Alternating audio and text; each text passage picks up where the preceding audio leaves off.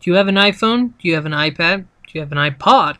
Well, today I'm going to show you how, with the new Spybot Beta, how to basically scan all of your apps that iTunes has for you for your device. So we'll go ahead and assume you already have the Start Center.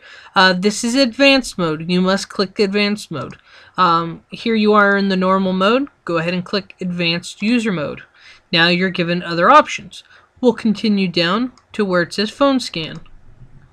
Let that launch. Now I have it in full screen. I'm gonna make it smaller. I have multiple screens, so you probably wouldn't have seen it good. So we're gonna go ahead and click scan and see what kind of junk that I might have, and well, let's just see. Let's go ahead and click scan.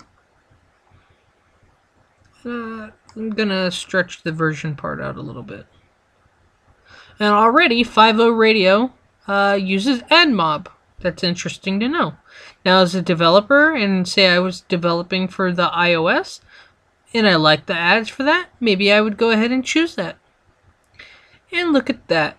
AIM using two different types of ad companies.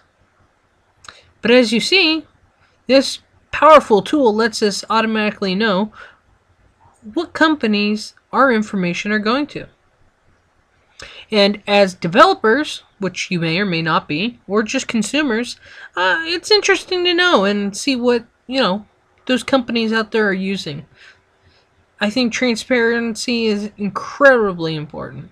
But we'll go ahead and see the ending result with everything I have. Now, I don't run an iPhone anymore. I do have the backup. I do have the files still on my machine. But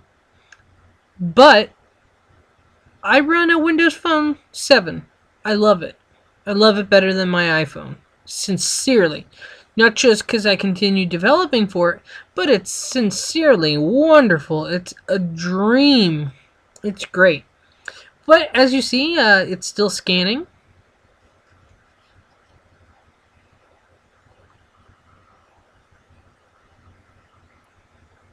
Now, it does take some time. I'm assuming that it grabs the name and possibly goes online to search for it. Maybe it has a database out there, and it's grabbing the content from that. Or maybe not. Hopefully none of these will come up as something that's bad.